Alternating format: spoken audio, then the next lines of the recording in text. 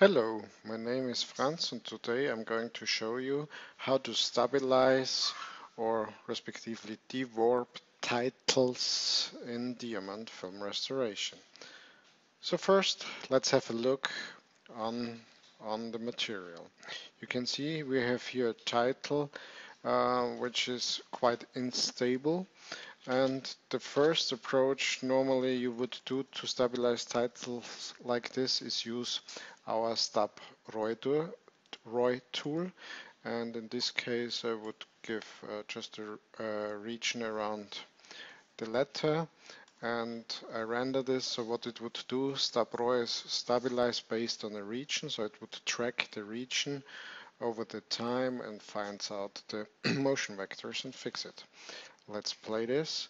We can see now it is stable, the first word, but as you can see the rest of the image is still quite warping. So in this case a plane stabilization would not help at all.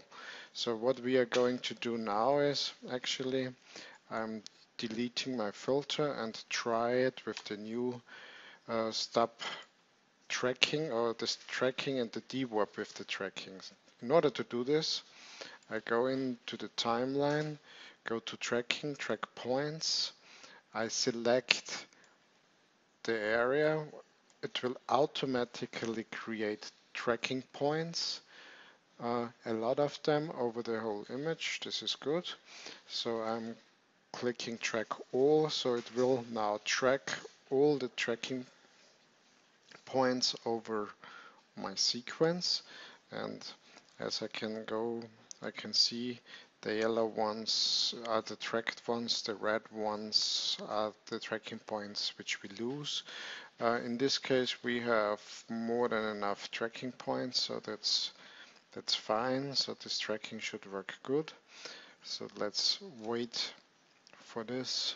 In here the first frame is okay, so sometimes the first frame is not that good, so I would use maybe as a reference or as a keyframe another frame. So tracking has been finished.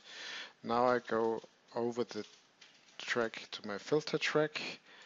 I open again my filter tools, and in here I have a filter called DWarp. So I click on that, the DWarp will expand. It automatically connects to my tracker 1 track, this one. If I would set it to auto, then the DWarp would work with internally warping motion detection. In this case, the warping motion is rendered out from the tracking information. I can use auto in this case, so the first frame will be automatically the keyframe. If I want to have another keyframe or multiple keyframe, I just render this, multiple keyframe, I would go to reference option, and I can set at least one or a few frames being reference frames. So the reference frames will never be touched by Diamant, and this even works with a reference frame in the beginning or a reference frame at the end, which would allow to dewarp just a part of a scene and not the whole scene. Yeah. Okay, so let's have now a look at the result, which looks quite good already. So maybe we should do a side by side that you can see it better. Let's zoom in a little bit and let's move this over. So on the left side we see the original, on the right side we see now our dewarped title. So actually it looks quite good. We can see here some bumps where there were tears, like on this frame, which the DWarp could not fix. Let's look where it is. No, not here. Where the DWarp cannot fix such big things like this tear here. But what I could do is I could use now my interpolate tool, Going to the tool track, select from the tools my interpolate tool. I will select the rectangular, zoom out a bit, and I would draw a region around this. Yeah? So it will automatically refix this. So it looks good, and there was another one somewhere over here, and I do the same thing.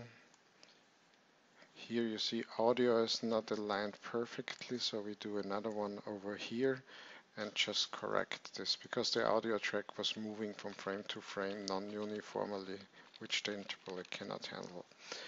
So again, let's do a side-by-side horizontal. Let's zoom in a little bit. Okay, like this. And let's play. So as you can see now, we have done quite quickly now a fix of the titles here. We have dewarped it, it automatically stabilized it, and we have fixed on two images the tear. Quite good. Thank you very much for listening to my tutorial.